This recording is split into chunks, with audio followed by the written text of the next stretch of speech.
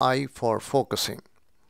What's visual or light circadian rhythm?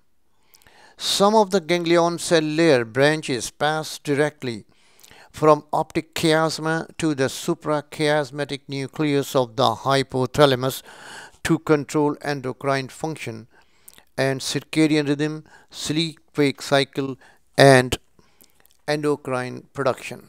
If you see here, this is the superior colliculus, and these are the optic nerve fibers coming here for the visual reflexes, and this is here the oculomotor nerve nucleus, the fiber for the pupillary constriction, and the third set of fibers go from the optic chiasma to the hypothalamus above that for the circadian rhythm. What happens if there is third nerve palsy? Anisocoria to bright light suggests cranial F3 or oculomotor or the parasympathetic palsy. The eye movements are abnormal. Patient has ptosis or diplopia.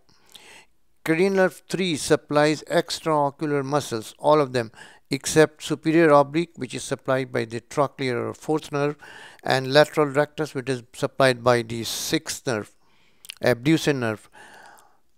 And it also